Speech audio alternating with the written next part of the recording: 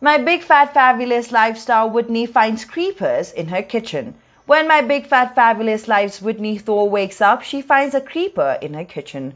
But this person looks like someone I've seen before. My big fat fabulous life Whitney Thore gets a creeper in the kitchen.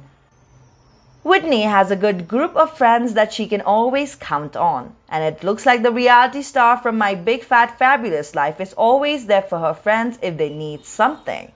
Even better, they don't have to knock to get it. The TLC star says that all of her doors have security codes and that her friends know them, so she does not hear the doorbell very often. Whitney woke up one morning to find a weirdo in her kitchen. She was trying to sleep at 4 in the morning when she heard a noise. She went downstairs and found her friend Todd Beasley in her refrigerator. Todd is in Whitney Thore's house, so she asks him why.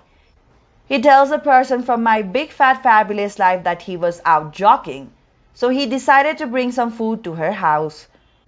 He gave her a couple of casseroles. Todd did not expect to see her while he was at her house, though. The person from My Big Fat Fabulous Life wanted her to be asleep when he brought the food, but he thinks that he wished for it to happen too much. He brought Whitney over 2 casseroles.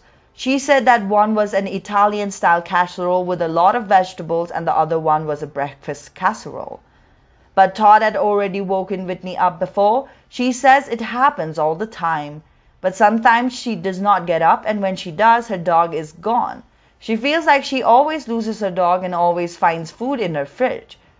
Many of Whitney's fans wonder why Todd Beasley is up so early. Someone asks him if he works at night.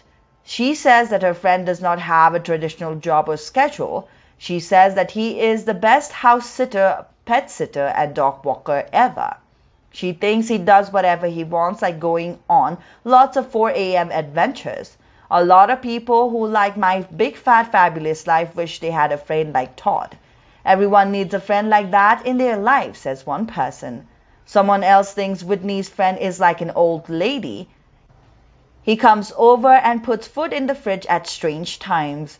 Also, someone says that this is how a good friend looks.